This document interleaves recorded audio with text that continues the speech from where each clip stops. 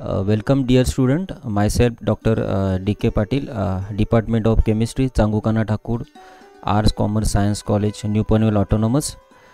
Students, as we learning SYBSc Analytical Chemistry, that is paper 3, and in the last lecture we learn about some basics of analytical chemistry, its definition and its importance. So in the today's lecture, that is in the last lecture, we learn what is analytical chemistry. So analytical chemistry is basically what it is: the science of obtaining, processing and communicating information about the structure, composition of the matter. And we also learn in that lecture that it deals with the characterization, identification and estimation of the various components of the sample. And we learn that it is not limited for the branch of chemistry, but it is also covers at some other branches like biophysics and biochemistry. So in the today's our lecture, we'll learn the classification of the chemical analysis. So chemical analysis is broadly classified into the two types. That is, first one based on the nature of information required, and based on the size of sample that you are using for the analysis. So based on the nature of information required, that analysis again classified into the four types. First one is what? That is a proximate analysis. Second one, partial analysis. Third one, trace analysis. And fourth one, the complete analysis. Now we have to learn each type of analysis in detail. So students, see what is proximate analysis. I highlighted there. What is proximate analysis? It involves the elemental determination of elemental composition of sample, and for that purpose I have given the example of coal. You see, coal, that we all of know. What is coal? It is a source of energy. It is a natural resource of energy. So whenever we are doing the proximate analysis of coal, there we have to determine what? That is the chemical composition of coal. Now students, see, in the proximate analysis, when we are performing proximate analysis, various parameters we have to study there. First one, that is a moisture. So we have to study, that is how much amount of moisture is present in the given sample or analyte. Second factor, that is a volatility or volatile compounds. Either there is any volatile compounds are present in the given sample. Third one, the ash content. Ash content, it means what?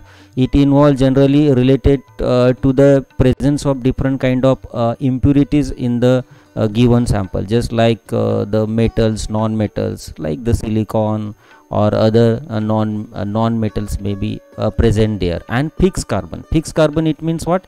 The amount of carbon that is unburned in the given sample. So these various parameters we have to study under the proximate analysis. Now the next type of analysis, that is a partial analysis. The name itself indicate you what is a partial analysis. Partial means it involves the determination of only one component of the sample, or it may involve the determination of limited number of components of your sample. I have given the example of geological and metallurgical analysis. So what is in geological or metallurgical analysis? Where whenever you are performing that analysis, you have to determine the percentage of metal present in your sample. It means that you are studying only O1, or you are required to find out only one component from your sample.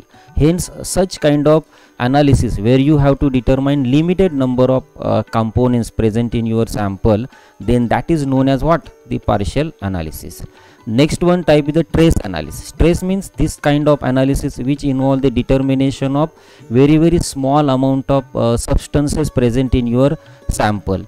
For example, and this trace analysis is generally related to the determination of different kind of impurities present in the given sample. And this trace analysis is very important in the kind of fields like the industrial area or firm area, where we have to find out the impurities in a very small percentage. So such this trace analysis is very important in such areas. Now the next type of analysis, the complete analysis. Complete analysis means what? That is this kind of analysis which involve or which give you the detailed information of your sample.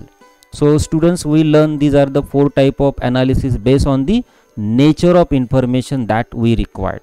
Now see, the another main type of chemical analysis, that is based on the size of sample that we are using.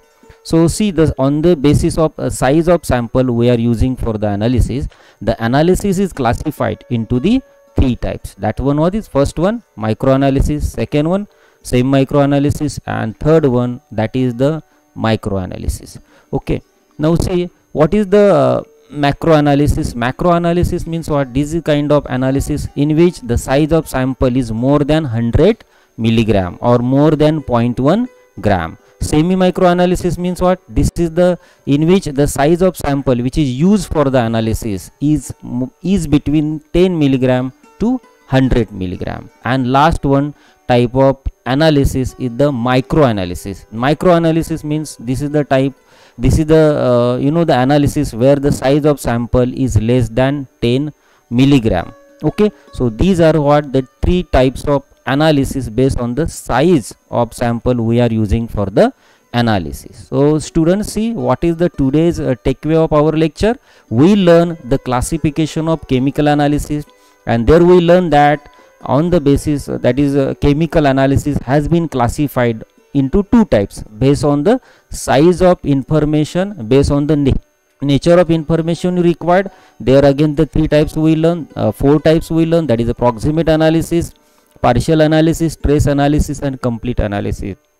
Student, the second type of analysis, that is based on the size of sample we are using, and we learn that it is classified into what? That is the three types. That is, what are these?